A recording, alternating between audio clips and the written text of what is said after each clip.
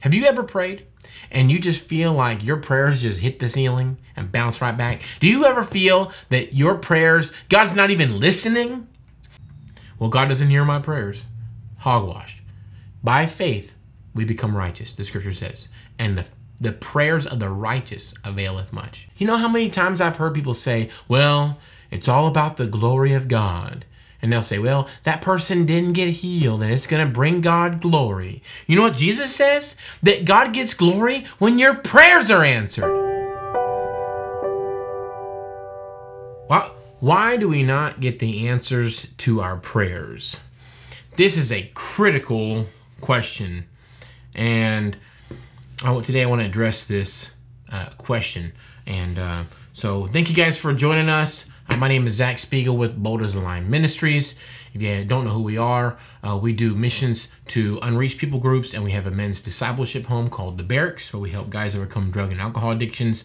So if you guys want to become a sponsor, you can make a donation at balmzs.com or boldasalionministries.com, and you can go to our candle website, 3rcandles.com, and you can buy a candle there and support drug recovery. So let's get right into the teaching.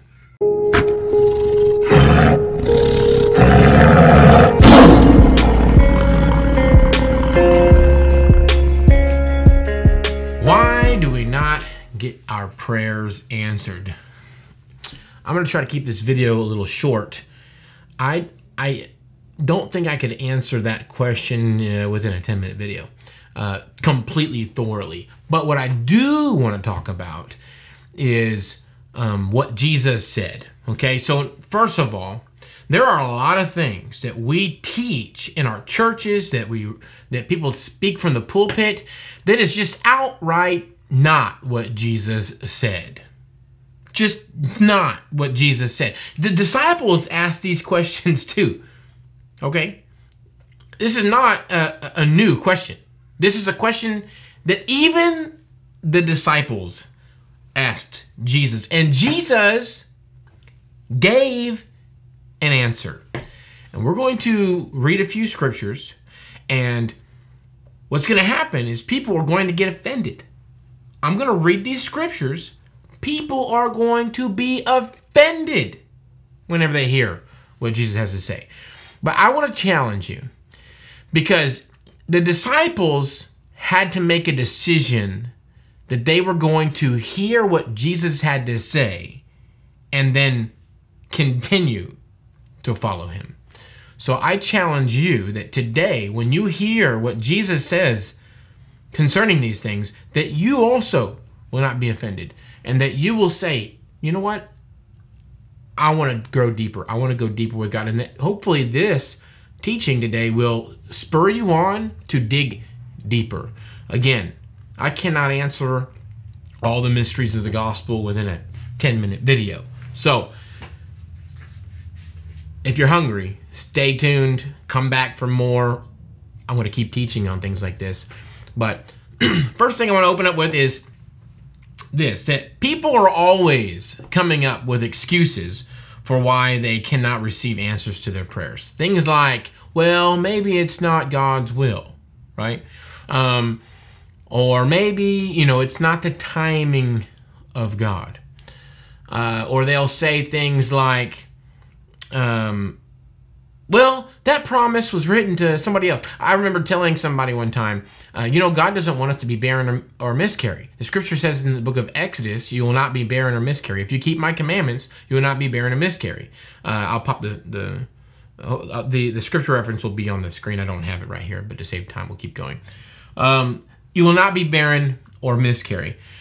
So I remember telling somebody this one time, and they said, well, who was that written to? And what they were trying to say was, in context, when you write that scripture, it was written to the Israelites, so therefore, maybe it doesn't belong to us, right? That's what they're trying to say. So, yeah, the book of Exodus was written to the Israelites, okay? But you know what Paul says? That a true Jew is not by blood, but a true Jew is by faith. Again, I'll put the scripture right there on the screen so you can look it up for yourself.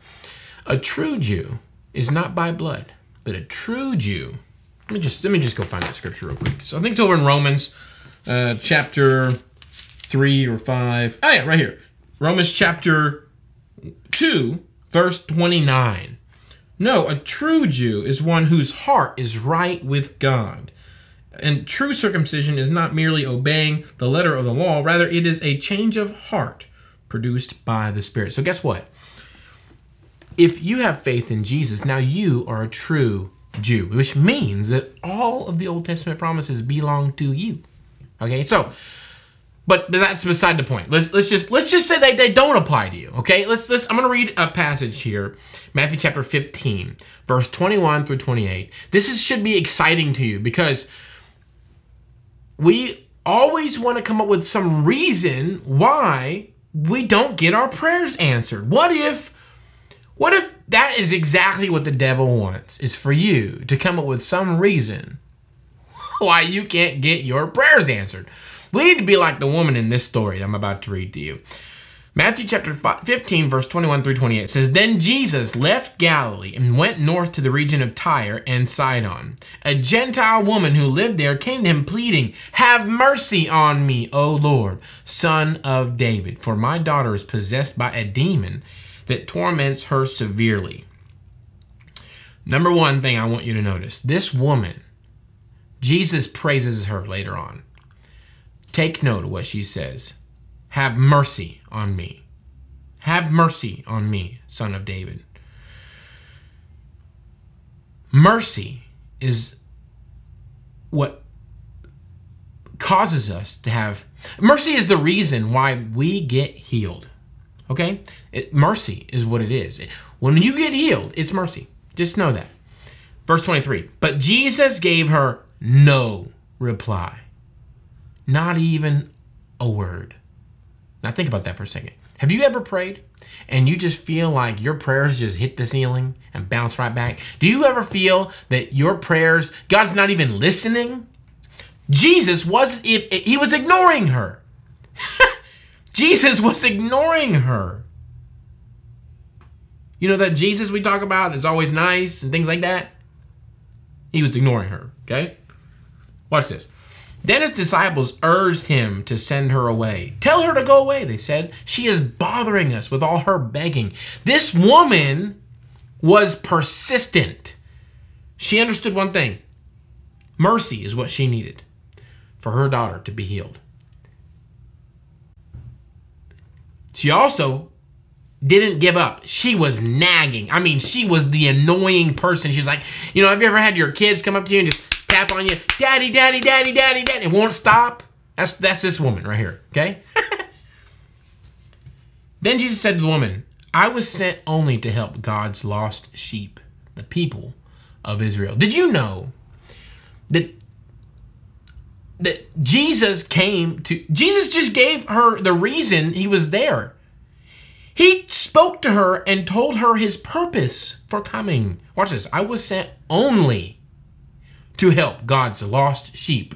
I mean, if you want to go down theology real quick, Jesus could be defining theology right now. That Jesus was sent only to help God's lost sheep. I mean, if Jesus doesn't lie and he said that to her, why does she feel like she could keep going for this? You know? I mean, have you ever gotten a word from God and then you decided to still keep going after it? I mean, think about this for a minute. Most people, when they pray, they don't even hear anything from God. They just assume, well, maybe it's not God's will. Jesus right now is telling her it's not the will of God. That's what she's hearing. Think for a second. I always tell people that Jesus never taught this. But if you think about it, right here, he's saying to her, it's not the will of God for you to get healed because you're not a Jew. Think about that for a second. I was sent only to help God's lost sheep, the people of Israel. In other words, if you're not people of Israel, this thing you're asking for doesn't belong to you. That's what he told her. But she came and worshiped him, pleading again, Lord, help me. Jesus responded, it isn't right to take food from the children and throw it to the dogs. This is insane. Jesus is calling her a dog. He's comparing the people of Israel to children and comparing her to a dog. Have you ever prayed to God and you heard God call you a dog? If you haven't heard that, which most likely you haven't, if you've never heard God tell you that, then maybe there's hope for you. Because this woman, she got something. She replied, watch this, watch this. She replied, "That's true, Lord. But even dogs are allowed to eat the scraps that fall beneath their master's table." Oh man. You know what she was believing for? She was believing that the goodness of God was so good that that the Israelites couldn't even contain it. That it's like my kids, man, when they eat. This is so true. We got a little dog named Rocky, and my kid, she's messy. You know, we take her out of the car, out of the seat. The first thing that dog does, boom, beelines right down to that seat, that chair, high chair, and start licking all the food out of there, man. Why? He knows that the people, the children, are going to spoil the food. The dog knows that there's going to be such an abundance of food that there's going to be something left over. I mean, he runs for that food. I mean, he's expecting the food. This is that woman. You don't see my kids doing that? You see my kids doing, "Dad, is the food ready? Oh, is the food ready? Oh, we're hungry." I mean, they complain the whole time you're cooking for them. That's what we are like, right? The children of God, always complaining, never thankful. But that dog, he knows. He knows. I just picked up that little 2-year-old out of that seat. And he knows there's a whole treasure right there in that seat. And he just gets after it, man. He doesn't ask me. He never complained. He just goes for it. That's this woman. She knows there's going to be such an abundance that the people of Israel won't even be able to contain it. And that the food that they scorn, this is so powerful. The food and the blessing that they scorn, that they just toss to the side, will be enough to save her. Look at Jesus' response. "Dear woman, your faith is great. Your request is granted." I like the English Standard Version. Let's go. Or there's another. Let me see if I can find the cross reference here.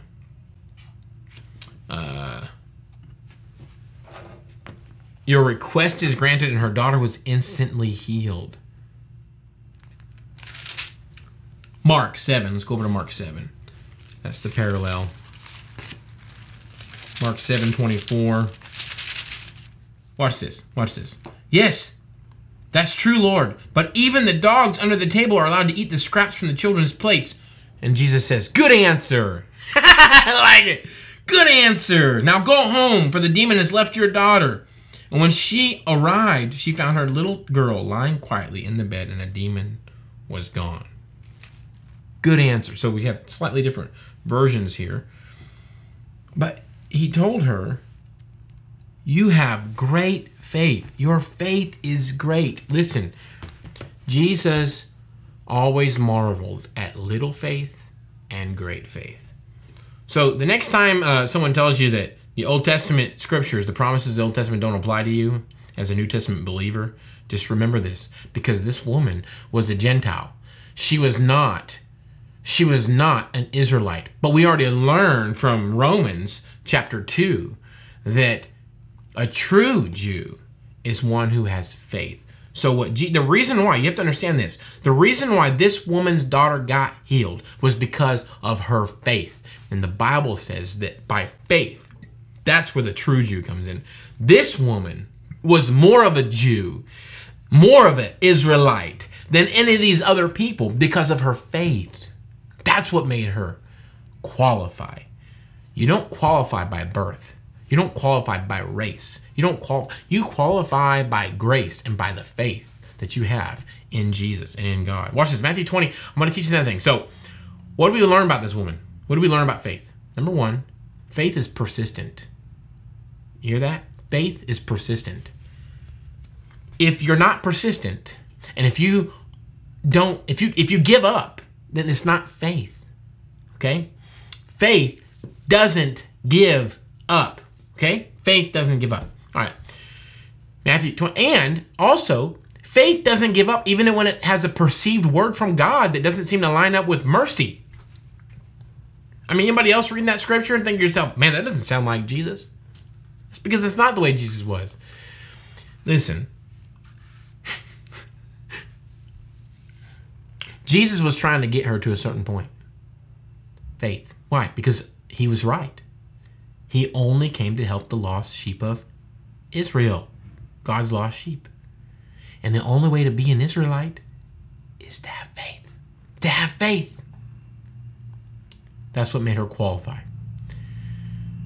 Quit coming up with excuses for why you can't have anything. Also, if it doesn't sound like God's listening, that's not a good answer. Well, God doesn't hear my prayers. Hogwash. By faith, we become righteous, the scripture says. And the prayers of the righteous availeth much. All right, go over to Matthew chapter 28, verse 18. In the morning, as Jesus was returning to Jerusalem, he was hungry, and he noticed a fig tree beside the road. He went over to see if there were any figs, but there were only leaves. Then he said to it, may you never bear fruit again. Hold on a second. This is interesting to me. I don't think it says it right here in this particular translation. But in one passage, it actually says, because it was not in season. That's very interesting to me. That Jesus still cursed this fig tree even though it was not in season. Then he said to it, may you never bear fruit again. And immediately the fig tree withered up. The Bible says in another parallel version of the story, it says that it came back the next day and it was withered. Verse 20 says, the disciples were amazed when they saw this and asked, how did the fig tree wither so quickly? I want you to know this. Remember the question we asked earlier. The disciples asked important questions. The disciples asked very important questions. It's important that we know the questions that they ask because they're asking the same questions that we're asking. Don't you want to know why the fig tree died? I mean, it withered right away, right? And you want to say, why did it happen? Or why did he do that? Look at this. There's only one reason I can see in this passage, in context, why he cursed the fig tree and why it withered. And it wasn't for some weird theology. Listen, it's very clear because Jesus tells them the answer. Look, you have to have help to miss this. You have to have religion to help it, to miss this. You have to have skepticism to miss this. You have to have lots of doubt and unbelief to miss what I'm about to read to you. Go look it up in your own Bible, Matthew 21, verse 18 through 22. Be prepared to be offended. If you don't get offended, then you didn't listen very clearly. Just saying. If you don't get offended by what's about to be said, then you need to ask yourself whether you're a real disciple of Jesus. Because a true disciple of Jesus doesn't hear what he always wants to hear. I don't pride myself in saying, oh, I'm a disciple of Jesus and, I always hear what I want to hear. No, I know that Jesus is going to say things that are going to offend my mind. And if I'm a true disciple of Jesus, I'm going to dig deeper. I'm not going to bail on him just because it gets hard. Verse 21. Then Jesus told them, in answer to their question, how did the fig tree wither so quickly? Verse 21. Then Jesus told them, I tell you the truth. You know why he said that? Because everyone's going to think they didn't mean what he's about to say. Okay? I know this is a heavy buildup, okay? But he told them, I tell you the truth. In other words, I'm not lying.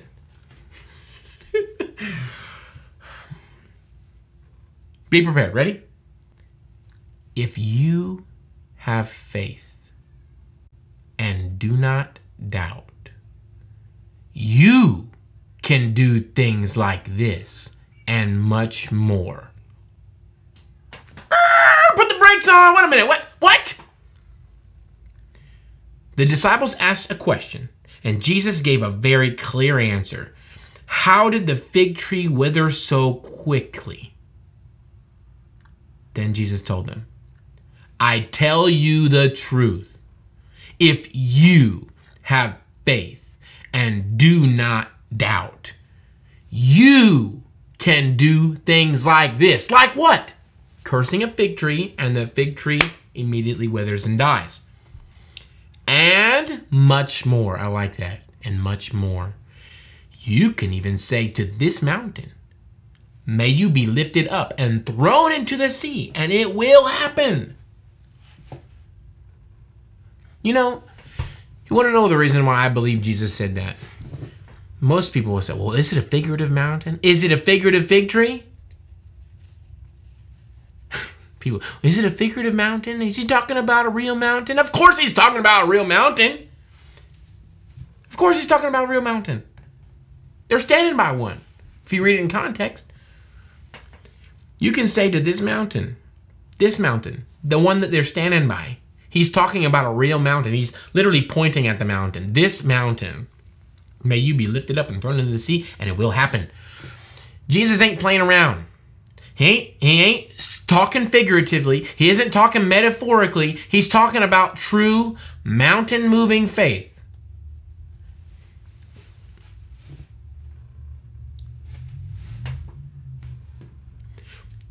If you, how does this happen, Jesus? How can we move a mountain? Here's what he tells you. If you have faith and do not doubt, you can do these things and much more. Watch this. Verse 22. You can pray for anything. And if you have faith, you will receive it. You have to have help to miss this, buddy. Look. Come on. Y'all better be liking the snot out of this video. And you better be sharing it like crazy, because people are not hearing the truth. They believe lies. Like, oh, well, maybe it's not God's will. Or maybe it's not the timing of God. I'm going to tell you a secret. Jesus never taught his disciples, ever, not one time, that someone didn't get healed because it wasn't the will of God. Never once, when a disciple asked Jesus why someone didn't get healed, did he ever tell them it was because of the timing of God. Never. Jesus was the perfect illustration of what it means to have faith. He demonstrated. How do I know that Jesus had faith and Jesus wasn't doing these miracles out of his divinity? Let's go over to Acts. Chapter 2, verse 22. People of Israel, listen. God publicly endorsed Jesus, the Nazarene, by doing powerful miracles, wonders, and signs through him, as you well know. Okay, so we see right here that Jesus was endorsed by God. Watch this. People of Israel, listen. God publicly endorsed Jesus the Nazarene by doing powerful miracles, wonders, and signs through him. Through him. I know that there's 3 in 1. We know that the Trinity is there, right? Jesus is God. But Jesus didn't do his miracles from his divinity. It's very important that we understand that God did the miracles through Jesus as a man. And that's what Acts chapter 2, verse 22 reveals to us, that Jesus didn't do his miracles from his divinity. Jesus was a man. He was God, but he was also a man. When he operated on earth, he operated as a man, and God did miracles through the man Jesus, not through the God Jesus. How do I know that? Because when the disciples asked him this very important question, how did the fig tree wither so quickly? Jesus did not one time in this little passage did Jesus revert to his divinity to answer the question. The question, why did the fig tree wither? He did not reply, well, because I'm the Son of God. He didn't do that. He didn't say, well, because I'm the Christ. He didn't do that. He told them, if you have faith and don't doubt. Why could he say that with such confidence? Because he was a man operating in faith and not doubting. And he was demonstrating to his disciples what it looked like. Very important to know this. And then he says in verse 22, you can pray for anything, and if you have faith, you will receive it. We water this down so badly. When they asked, how did this happen? Let's pay attention to what he did not say. He did not say, well, it was the will of God or timing or any of that nonsense. He just focused on faith. He took the opportunity when they asked this very important question to teach them about faith. Faith. We never talk about faith. And the preachers in the pulpit are really messing us up. Jesus didn't use this opportunity to teach them that he was the Son of God. I already said this, right? You'll notice in Scripture that Jesus never singled out the disciples. He never said, these apostles are the only ones who can do miracles. He never said that. Everybody will say, well, all the miracles died with the apostles. Doesn't say that in the Bible. Nowhere. People will say that. They assume it because of their circumstance and because of their experience. In fact, usually, he says the opposite. He says, whoever believes in me will do the things I have been doing, and greater things will he do because I'm going to the Father. John chapter 14, verse 12. I'll read it again. I tell you the truth. Anyone, doesn't say the disciples, doesn't say the 12 apostles, doesn't say specially gifted of people, doesn't say, well, you have to be some special person, doesn't say that. Anyone, you can repeat this after me. Anyone who believes, anyone who believes, anyone who believes, whoever believes, anyone who believes, anyone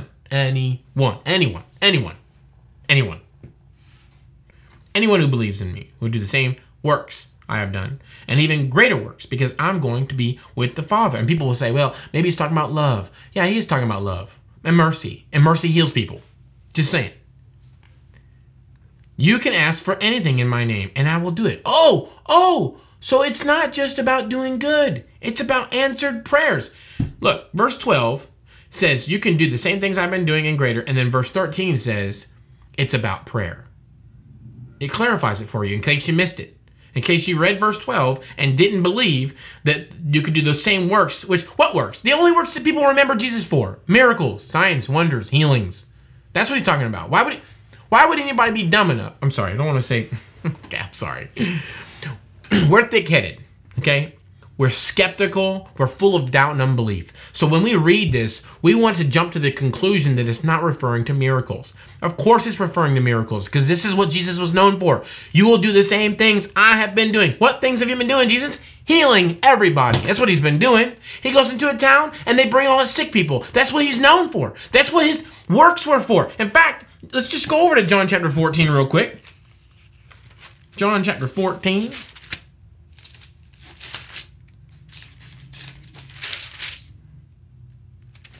I've got to find the scripture, sorry. It says, if I do not do these works, you don't have to believe me. If I do not do these works, do not believe me. It's John chapter 10, sorry. That's why I couldn't find it. John chapter 10. Running out of time. John chapter 10. Verse 37. Don't believe me unless I carry out my Father's works, right? Talking about the miraculous. But if I do his work, believe in the evidence of the miraculous works I have done. Even if you don't believe me, then you will know and understand that the Father is in me and I am in the Father. Did you know that the Father wants to be inside of you too? We get to inherit what Jesus had. Partakers of the divine nature, 2 Peter says. Don't believe me. Watch this. Don't believe me unless I do the works of my Father. So he's refuting the people that are coming against him in his message. Okay? We see that Jesus' works in John chapter 10 is referring to his miraculous works. But we know that John chapter 14 has got to be talking about his miraculous works. Not only that, but we know it at least has to do with answered prayers, because the very next verse says, you can ask for anything in my name and I will do it. So what does that have to do with? Answered prayers is what it has to do with. Okay? So that the Son can bring glory to the Father. Wait a minute. You know how many times I've heard people say, well, it's all about the glory of God. And they'll say, well, that person didn't get healed and it's going to bring God glory. You know what Jesus says? That God gets glory when your prayers are answered. Look, you can ask for anything in my name and I will do it, so that the Son can bring glory to the Father. But we want to sit here and say, oh, well, God gets to the glory when our prayers aren't answered. Jesus says the opposite. Jesus says that when your prayers are answered, God gets glory. So you know what? We want to give God glory. We want to give God glory. So we need prayers answered. So you know what we need? We need to figure this out. Jesus talks about this. Yes, ask me for anything in my name, and I will do it. We have to have faith. We have to have faith. If this scripture doesn't offend you, then you must be something special, man. I need to touch you and get your special anointing and get healed from my own immaturity. Because this scripture is offensive. You know why? It makes me face myself. It makes me recognize my own shortcomings. And if it doesn't do that to you, then you're not really being a disciple. Disciples are being disciplined. The word has to cut somewhere. My grandpa used to say, if I go to church and my feet don't get stepped on, I didn't go to church. Look, our feet got to get stepped on, okay? People will say, but you have to have a special anointing and a gifting from God. Well, I don't agree. First of all, that's not what the Bible says, and the Bible actually shows the very opposite. If you look at Luke chapter 9, verse 1 through 2, we have a specific situation where Jesus anoints his disciples and gives them the power to cast out demons and heal people. Watch this. Luke chapter 9, verse 1 through 2 says, one day Jesus called together his 12 disciples and gave them power and authority to cast out all demons and to heal all diseases. Then he sent them out to tell everyone about the kingdom of God and to heal the sick. All right, so right there it makes it sound like, man, these people have to have a special calling by God, a special anointing. If you're not the 12, you're out. First of all, it's untrue. In another passage, he did that to the 72. The 72 went out and healed people. You need to study your Bible. But in Luke chapter 9, we see that Jesus anoints them and gives them the power and authority to cast out demons and heal diseases. But then 49 verses later, John said to Jesus, Master, we saw someone using your name to cast out demons, but we told him to stop because he isn't in our group. What did Jesus say? Don't stop him. Don't stop him. Anyone who is not against you is for you. You know what that tells me? You didn't have to be present. You didn't have to be there at Luke chapter 9, verse 1, where he gave the disciples authority to cast out demons. You didn't have to be there. You didn't have to be a part of their special little group. Just like John says, we saw someone using your name to cast out demons, but we told him to stop because he isn't in our group. Whoa, whoa, whoa. You know what John would be? The modern day people that don't believe in miracles, that think only all the miracles died with the apostles, man, they would all be in bed with John right now and say, yeah, John, you're right. We had to tell them to stop casting out demons and performing miracles because they're not one of you. And then Jesus would rebuke you and say, don't stop them. Don't stop them. Anyone who isn't against you is for you. Why did Jesus say not to stop them? Because Jesus understood it wasn't about special anointings and giftings. It was about faith. It's always been about faith. It's always been about faith. Always been about faith. So, guys, that's all I have for you today. I'll put on another teaching talking about faith because I can't ever stop talking about faith. Faith is what Jesus taught about. Faith is what Jesus taught about. And so I hope this teaching encouraged you. You guys be blessed. Have a great day. Thank you guys for watching. I hope this teaching blessed you and inspired you and helped you out a little bit. Man, if it was a blessing for you, please share the video, like it, leave a comment if you have questions. I'll try to answer these questions and whatnot. And don't forget to subscribe to the channel. Go to our Facebook page and make sure you've already liked the page. Hover your mouse over following and make sure See First is checked. If there's a check mark there, then you know that you'll be seeing our videos in your newsfeed.